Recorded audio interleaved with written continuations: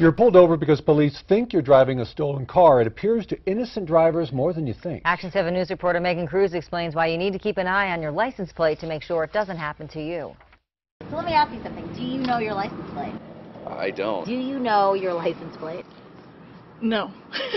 Police say it's a huge problem, people not knowing the letters and numbers on their license plate, and crooks have no problem using that against us. Switching license plates has gone on for some time. Officer Simon Drobick says it works like this. Thieves steal a car, find another one that looks almost identical, then they switch out the plates. Now you're driving around with a license plate that comes back stolen. He's driving around a stolen vehicle and the license plate comes back clean. Very often, Drobick says drivers never catch on until an officer is pulling them over. If you were to look at your license plate right now, would you be able to say, oh yeah, that's fine?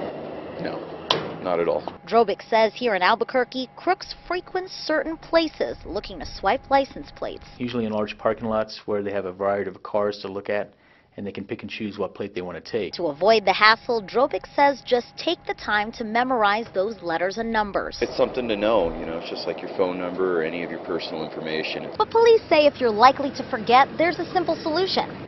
Just take a picture. Good one. Good one. I should. In Albuquerque, Megan Cruz. Oh, now I'm wondering. KOAT Action 7 News. And police say it's also a good idea to take a picture of your insurance and registration papers. You'll need that information if your car is stolen with the paperwork still inside.